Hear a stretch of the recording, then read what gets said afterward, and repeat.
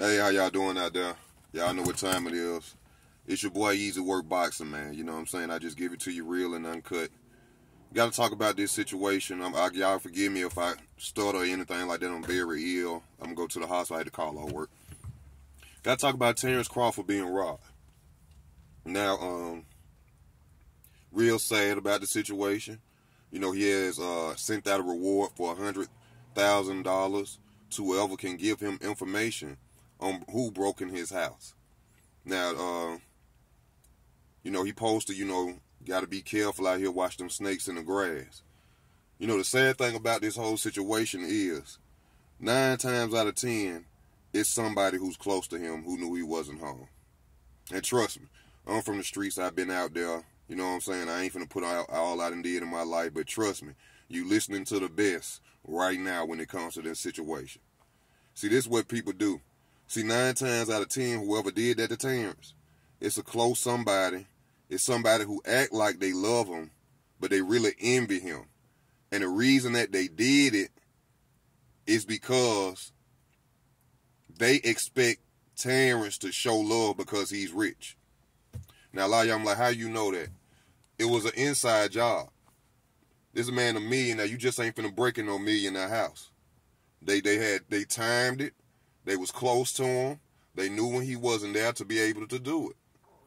Now, the thing is, one of these people probably came out there while they was in Terrence's house, while he was home. This the thing, Terrence. It's probably one of them people who was at your house before you left and went out of town. What they did was they went and opened a window. They unlocked the window. They disappeared from you while you was talking or something like that. Say they had to use a bathroom or anything. I'm telling you, Terrence. I'm telling you, I'm certified about this right here.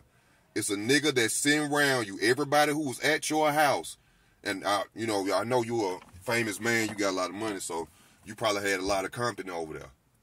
You know what I'm saying? But it's the dude who disappeared, or it's the 2 people who disappeared, bro. They went to they unlocked the door, unlocked the window. They knew you was going out of town to go do something. And the sad thing about it, bro, I bet you, I know for a fact it's somebody who he had a lot of faith in, y'all.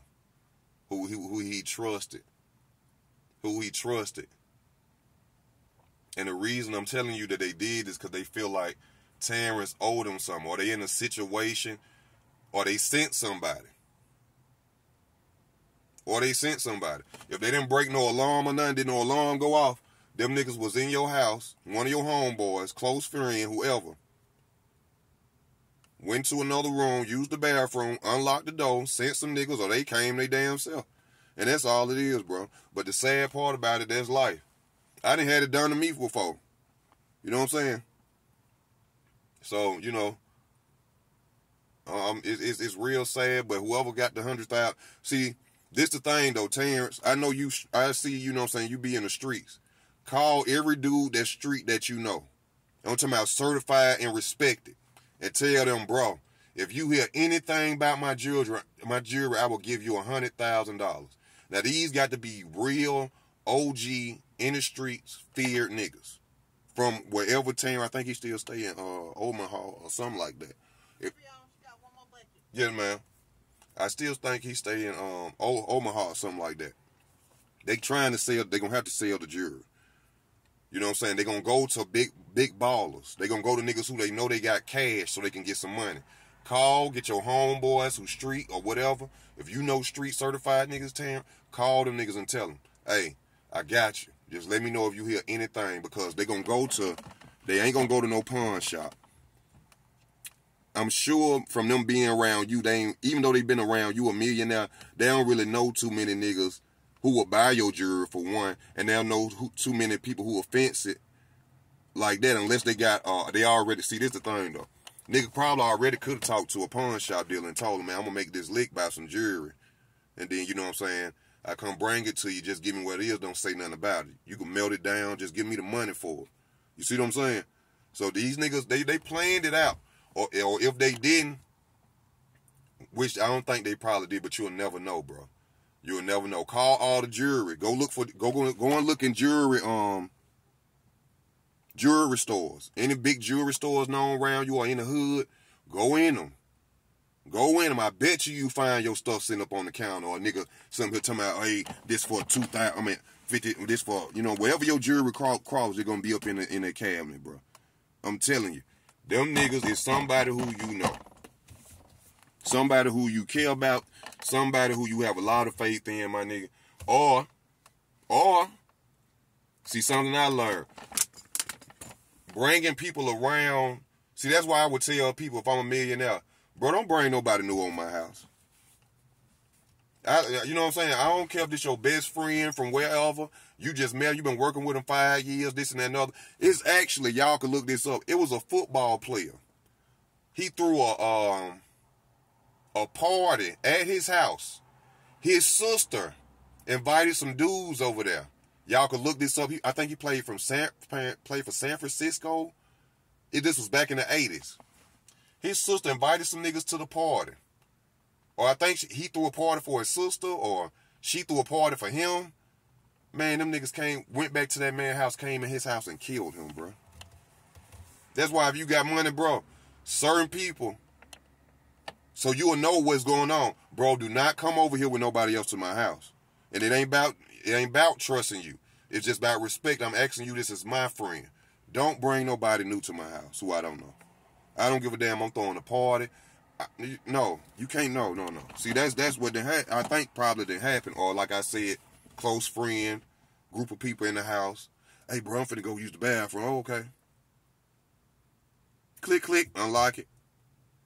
Yeah, he going out of town next week. They probably ain't gonna see if this window unlocked. You see what I'm saying? People ain't paying attention to if a bathroom, kitchen window, or, you know what I'm saying, some shit like that ain't locked.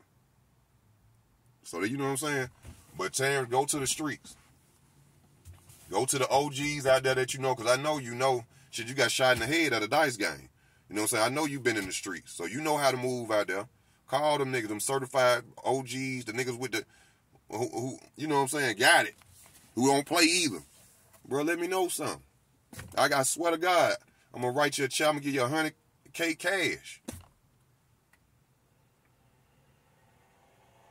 Watch what I tell y'all. Watch.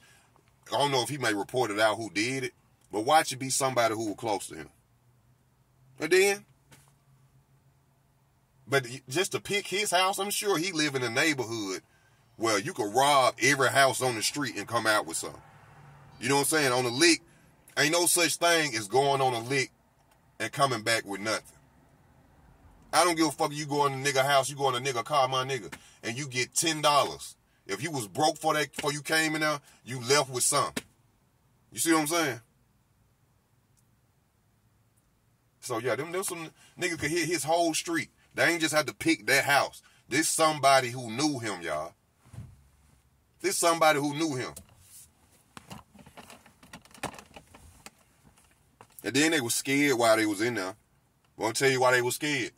I done seen Terrence with, I don't know if all them with his guns. I know he got guns. You know what I'm saying? I know his wife got jewelry. You see what I'm saying? This was a person who, they cared about Terrence. Because they didn't disrespect him by taking his wife's stuff or if his children had jewelry. They cared about him. You know what I'm saying? Or they respected him enough to where they were like, I ain't finna do all that, but I got to get this. You see what I'm saying? They could took his wife, jewelry, children, stuff.